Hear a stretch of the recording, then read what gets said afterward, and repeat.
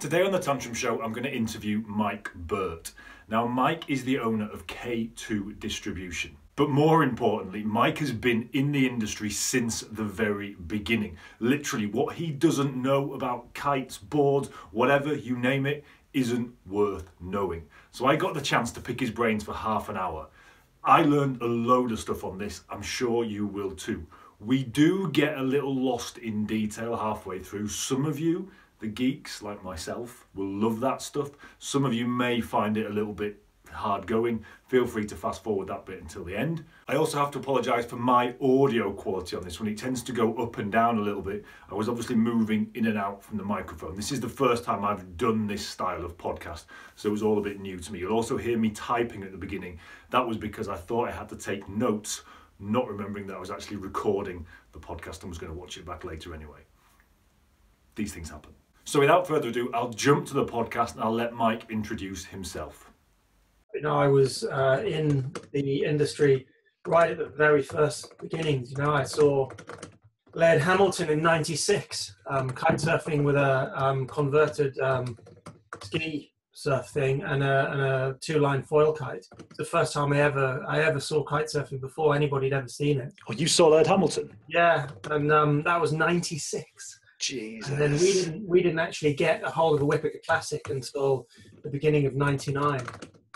So you know, I saw the sport sort of was created through the Legenau brothers. I saw it sort of filter out to Nash, and then I saw it grow out with production through Starboard and all of the stuff from there. Just watching all of the designers invent the new stuff and all of the corners that people sort of cut, all of the inventions that nearly made it but didn't quite. Mm-hmm. I think Ben invented the first hybrid D-power kite in 2005, but sacked it off because it had too much bar pressure and too long a bar throw, as it wasn't a purist sea kite.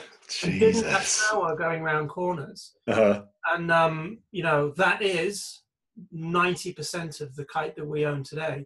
It then sacked it off because it didn't. And the year after that, the what do they call it? The crossbow came out. Yes, crossbow. Well, I remember that was my first kite. Well, my first proper kite, should I say? Yeah. First kite that didn't try and kill me anyway. Yeah, it's funny how stuff like that, you know, happens, and it's just the industry starts something and then throws it out and then picks it up a few years later. It's foiling.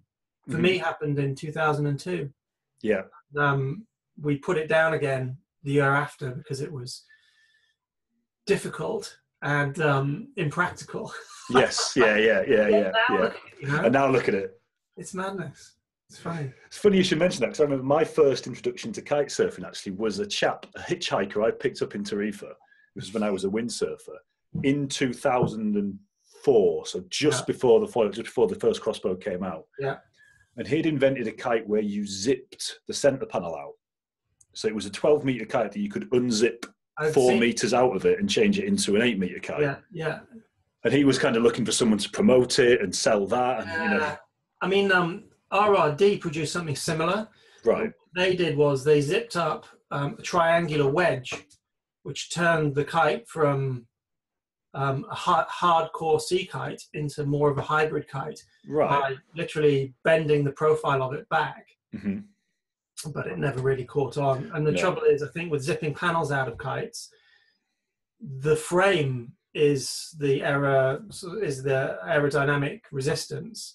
Mm-hmm. The actual material in the frame doesn't really make that much difference because you can turn it on and turn it off. Right. Okay. Yeah. So it was kind of a concept that was doomed to failure. Yeah, and zips and sand, salt and sand never seem to mix, do they? So Velcro maybe, but zips and sand I've never seen work. So one of the biggest questions that we get asked on the beach, especially when people are looking at buying kites and when it comes to, you know, talking about kites and kite design and things like this, is this huge difference that we've seen as, you know, from sort of 2005 between sea kites, boat kites, and now hybrid kites. And trying to explain that to people in terms that kind of, you know, make sense is quite difficult for people who've been kiting for 20 years still don't really get the differences. Could you just kind of talk us through the major differences between these kites and where you might want to be using each one? I would say that sea kites don't even think about unless you know what a sea kite is. It's one of those things that you don't really need to know about unless your riding is a really high level. And then that brings you on to sort of the D-power kites, which I call them. Kites which you can turn the power off with, almost akin to releasing the kite on a safety leash. The D-power on some of these kites is so extreme. And as such, you get different grades of handling within that style of kite. And largely, the more D-power you get, the more compromise that you have in terms of sporty handling. So you take something like a hybrid kite, has very good flying characteristics. It doesn't tend to have as much D-power as something that we call a delta kite or a bow kite, as we used to call them. And then you get the kites with really high levels of D-power, almost to the point at which the kite won't fly because it's depowered so much, its aeronautical drag actually stops it from penetrating forwards in the window. And those kites are super, super safe, but ultimately one could argue a little bit restricted in their handling ability. And so they're brilliant for beginners. And that's the sort of thing you see with the high D-power. Pretty much everything these days is called a hybrid kite, the D-power kites. Now, a bow kite is something that came out when D-power kites were invented. And by bow kite, we mean something, if you look back through the history books, an Airush Halo or a Cabrina Switchblade were one of the first. They're very big, long, flat kites that the Legenau brothers invented to try and bridge the gap between a flat foil kite and an ability for it to depower. And as such, it was a bit of an evolutionary dead end. But there are still some old versions knocking around. Pretty much, by and large, they're consigned to history now. There's very, very few of them left. So what we're saying is basically you would classify, we've got the top end of the sea kites, which is kind of the very high performance, the sort of Formula One kites of the kite surfing world, down to what was the bow kites, which is now the hybrid kites, which we can call bottom end, not meaning bottom as in bad, but meaning bottom as in forgiving, D-power's a lot, safe. Okay, so that's a really easy way to classify it, because I think, the one thing that you can kind of look at through the kites is the ability of the kite to go around a corner and still develop power is much prized within the handling characteristics of any kite. Now, a sea kite is praised for its ability to turn and not reduce its power production at all. And that's why you see all these guys doing mega loops. They go up, the kite spins round, and it continues lifting as it's going through the air. Now, a very high D-power kite, like a delta kite, that depowers to almost nothing, the way that they're created and the way that they, the geometry of them to get that D-power stops them from developing power when they go around a corner.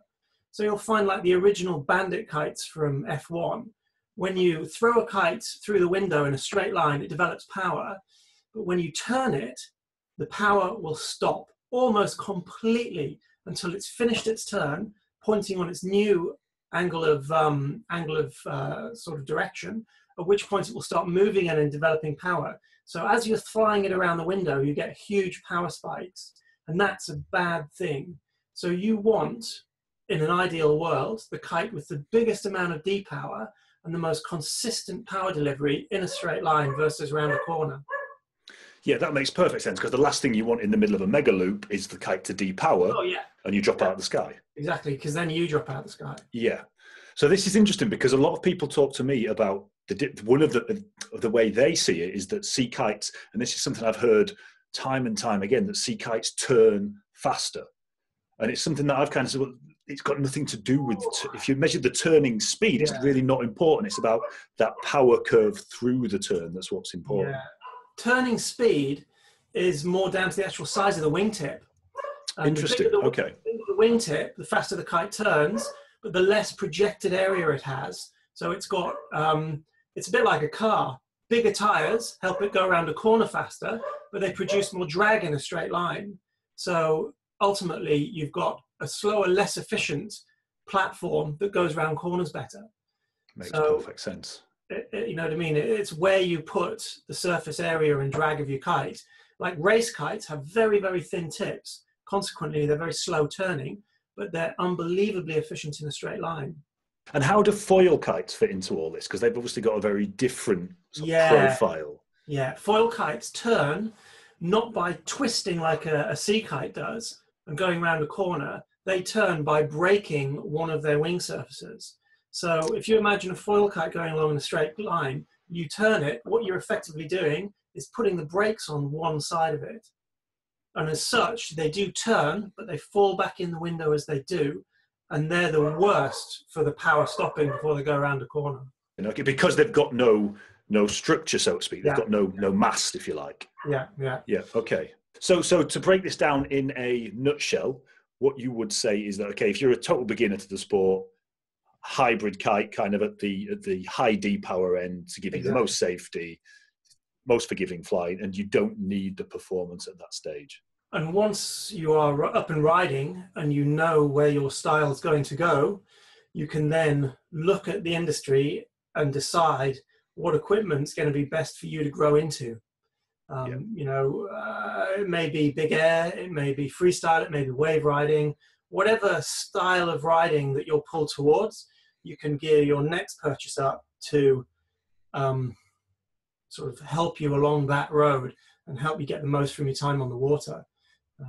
It may even be a foil kite for getting into foiling and things like that, you know. Which is a big world now, obviously. Huge range of equipment out there. And also bear in mind the resale value of your stuff as well, because if you buy stuff that's pretty full on and quite radical, you don't tend to be able to sell it as easily afterwards. Yeah, because the market's much smaller. Yeah.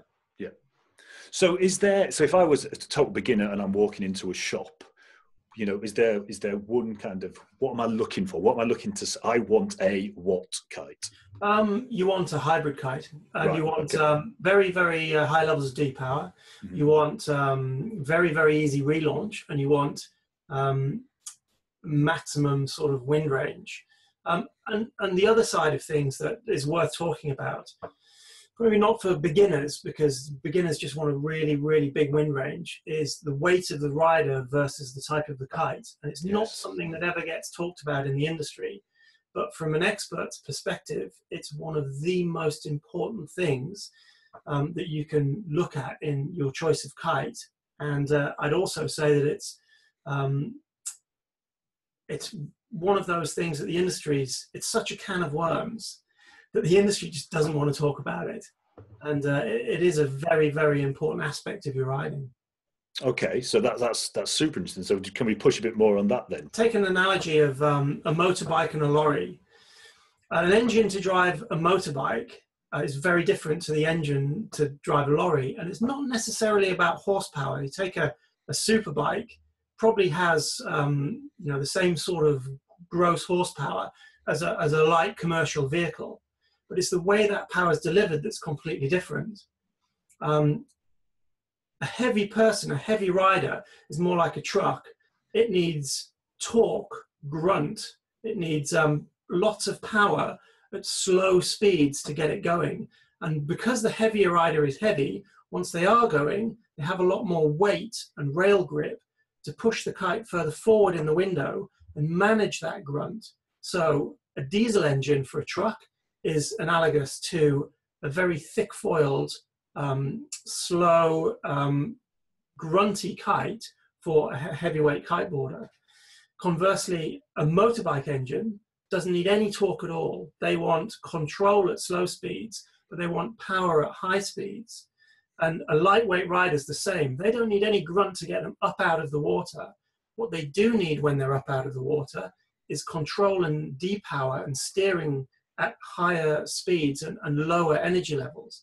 And so a very fine kite with a thin leading edge, much like a high-performance sea kite or a race kite or something like that, is much more applicable to the lightweight than a big grunty kite, you know what I mean, for the more expert rider.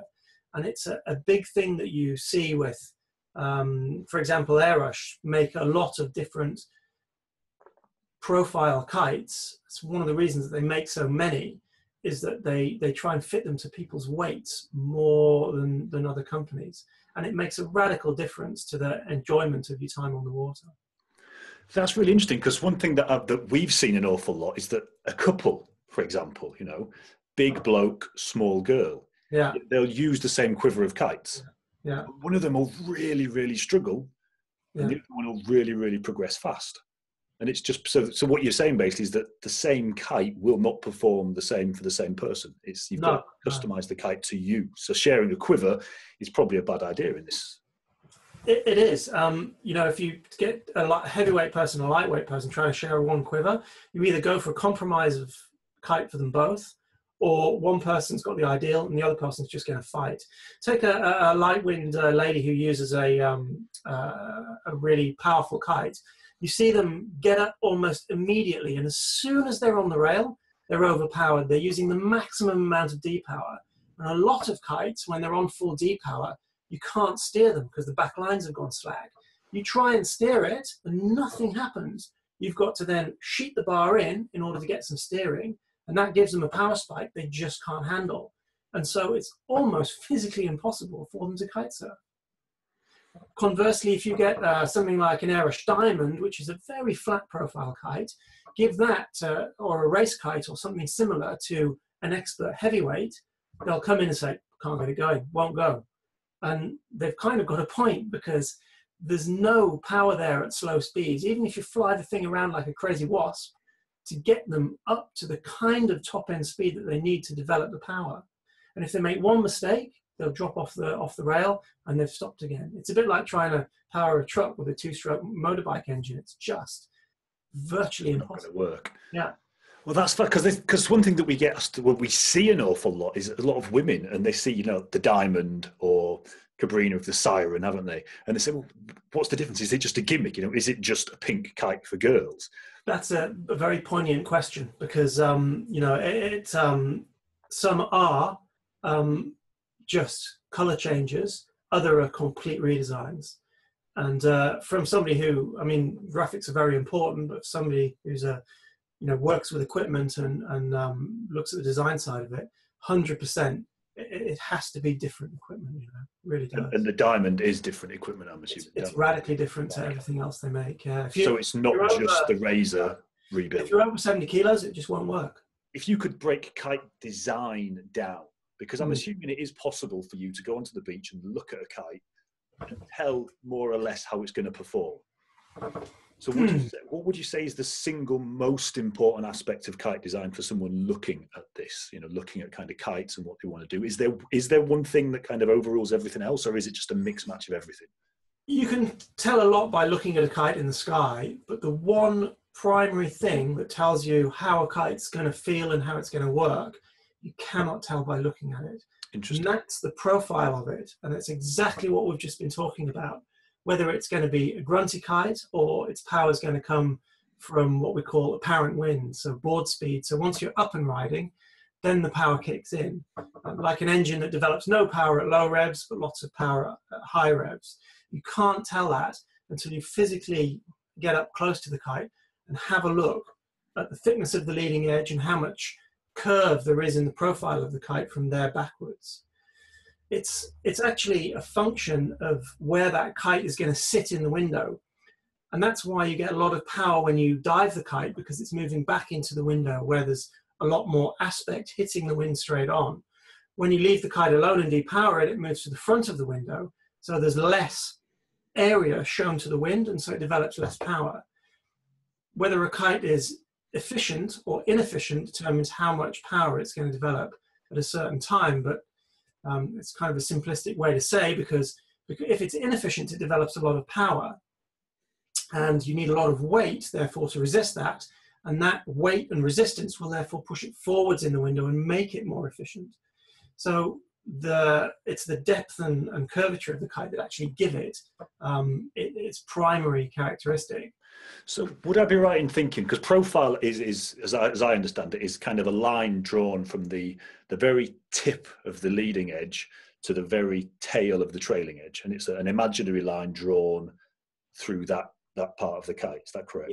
Yeah. I mean, if you take a line from the middle of the front tube to the trailing edge, the kite will have a curvature on its outside edge. Now, the bigger that curvature is, the more exaggerated it is, the further back in the window it's gonna fly, and the more powerful it's gonna be. Because it's close to the power zone. Exactly. And a race kite at the leading edge, if it has a much flatter profile to the end, it's going to be much more efficient. So it's going to sit further forward in the window.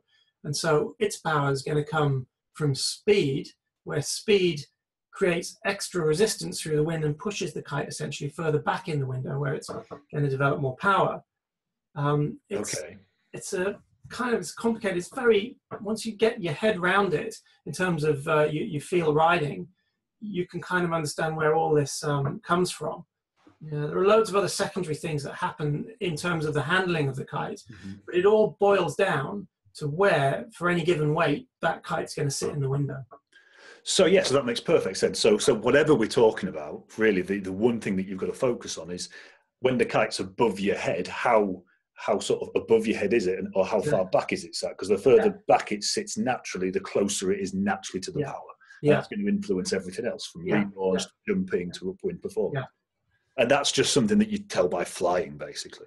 You can you have to ask somebody who's flown it, or fly it yourself. Or if you're not good enough to know, ask somebody who has flown it, who does have the knowledge. And that's the only real way you can tell. Or you can read the blurb, but the blurb on companies' promotional material is somewhat generic these days, and it's all the best, this, that, the other. It's better than last year, but the fundamentally big differences year on year.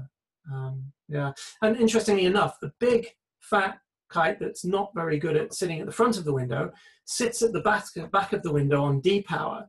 And people say about this kite has power just by pulling the bar in. But it doesn't have any power when it's sitting at the back of the window, because it's D-powered with the bar out. But because it's at the back of the window, you sheet it in, the power's there instantaneously. If it's efficient like a race kite, it's sitting at the front of the window, you sheet the bar in, well, it's already at the front of the window, so there's no power there. That's why the more efficient kites are more difficult to ride for beginners, because you have to move them around and get them going fast and push them down the back of the window to get the power before you can start going. So could you liken profile to the effects of pulling the bar in? Is it the same thing, or is that something totally different? Because by pulling the bar in, are you changing the profile by pulling the trailing edge down? Well, pulling the bar in is pretty much just like letting the clutch up on a car. The energy's there in the kite as it's parked above your head, much like it is in an engine when it's running. And you only let the clutch up to engage that power, or shut it off by pushing the clutch back in again.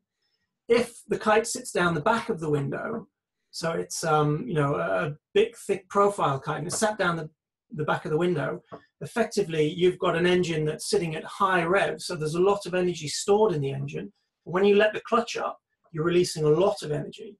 But if you've got a very fine profile kite, like a race kite, it's sitting at the front of the window, it's only ticking over, it's only idling. So you let the clutch up, you pull the bar in, well, there's not much power there to start with, so you're not going to get much of a spike. And that's probably the closer analogy. That's a better analogy to it. Yeah, that makes sense. So what we're basically saying, I suppose, is that you cannot, if you're looking at buying a new kite, you cannot go on what your mate says. You've got to try the thing first. And bear in mind as well, your mate may be 20 kilos heavier than you, in which case his opinions are completely irrelevant to you being a lot lighter. Because you're going to say, well, how grunty is it? He's going to say, yeah, it's not that grunty. But he's 20 kilos heavier, so he's not going to notice the grunt. You get on it, it's going to rip your arms off. Yeah. As I've seen various times. Not actually ripping arms off, but close to it, for sure. So yeah, it can be complicated. You really, if you want to get it right, it's good to speak to somebody who kind of understands how it all works and has flown the kite. Which explains why my 56 kilo girlfriend does not get on with who's 90 kilo kites and her constant moaning about it, which makes sense. That's perfect. Yeah. Okay, cool. So let's move on to something, because that's Dave quite deep into that, and I'm sure that's really useful for some people. I'm sure some people it's just gone straight over the head. It doesn't matter. It's not important. Again, just take the the elements that the applicable elements out of it. Yeah, Most yeah. important thing, I suppose. So, future kiting innovations. What are we going to be riding in 5 years' time? Oof, that's a very deep question, and I think I'd be the most valuable man in kiteboarding if I the answer to that. Having said that, looking at past history, the innovations that have come have been driven half by invention and half by the bigger names and companies really getting behind it and pushing it. I think foiling has got a long way to go, and I think we're going to see foiling diverge away from mainstream kiteboarding into virtually, it is already a discipline on its own, and a fantastic discipline it is. I think big air is definitely coming back. In fact, just recently, yesterday, somebody told me that big air as a sort of discipline has now fractured away from the freestyle tour and it's been taken up by the strapless wave riding tour. Oh, awesome. Okay. So, they're planning a lot of big air next year. And also the locations that have not renewed their contest meetings for freestyle have now renewed it for big air. So it seems that the public appetite for the older style of riding with the new megaloops added is definitely coming back. I've seen that actually in Tarifa. We had the PKRA here a couple of years ago, and I forget his second name, Toby, the guy who runs Kite Forum. Yeah, Toby Bromwich, is it? Exactly, yeah. He blew he didn't win it, but he was just doing these big loopy jumps and his crazy air style and things, and people loved it. And then there you go. And the big air competition, everyone was down the beach. Yeah. But for the freestyle, there was a few people at the beach, but most of the kiters were actually 200 yards away kiting, because it's just so. I'm not taking anything away from freestyle, but it's as an observer, it's so technical and so fast what they're doing. It's so difficult to follow. Whereas you can watch someone going really fast or jumping really high, and you don't need to know anything about it. Just wow, that's awesome. Yeah, it's achievable in most public riders' mind. They see this big air stuff and they think, do you know what? That's not a million miles away from what I could have the ability to do. But freestyle is just so unbelievably technical, and it is, like you say, take nothing away from it. It's a pinnacle of the sport. For sure. But for 99% of the public, it's an unachievable pinnacle. Yeah. And it just doesn't resonate as well with them. So. Yeah. Well, it reminds me of the Lewis Crathon pier jump. Yeah. I mean, if you look at the number of views that's got on I mean, I remember my accountant rang me up the next day and said, have you seen this? Have you seen this? Is amazing. Just because that's what grabs the public's attention. I mean, I'm not suggesting people go and jump piers, but it was probably the best publicity the kite surfing's had in the last 20 years. Yeah. I think that probably wraps most of it up. I would say though that kiteboarding as a sport, it's got a massive amount for me personally. I mean, it's the one sport that stuck with me from the beginning, sort of 99, was it 2018 now? So that's 18 years in the sport, 19 years. And I've picked up and put down a lot of other sports, normally on a 5-year cycle: snowboarding, mountain biking, road biking, loads of different other stuff. But kiteboarding's every 5 years kind of reinvented itself into something new. And it's the one sport that I will prioritize my time to participate in. And so even though it's a difficult sort of thing to get into, it's not the most radical learning curve out there. It's not a video game. Once you get a hold of it, it'll be with you for a long time. I always say that to people because, it's a beautiful thing to do. Yeah. I'd urge you to get into it if you're not into it already. Absolutely. And the key thing for me about it is this: we taught a few years ago, we taught an 80-year-old woman to kite surf. Wow. And there's a couple that regularly come down the beach, and they are 83 and 84.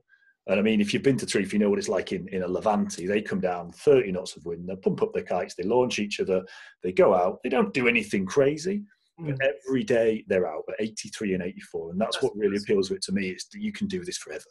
It doesn't have to be a sport that you do for 10 years and then, I'm too old for that now. This is something that you can push it as hard as you want, or you can sit back and cruise. Yeah, out there in the ocean, it's a beautiful place to be. Exactly. Perfect. Thank you very much, Mike. Much appreciated. Thank you for your time. That was awesome. Pleasure. Hope you enjoyed that, guys. I certainly enjoyed recording it, and I learned a ton from it. I hope you did too.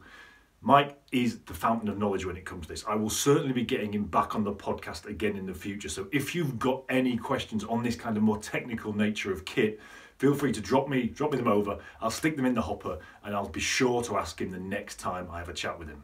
If you're interested to see more about the brands that Mike works with, the links are in the show notes below. But just to summarise, it's Airrush and Shin. As always, guys, if you want more information on anything today, check out our website, www.tantrumkitesurf.com. And if you enjoyed it, don't forget to leave a like and subscribe. I'll see you in the next episode. Cheers, guys.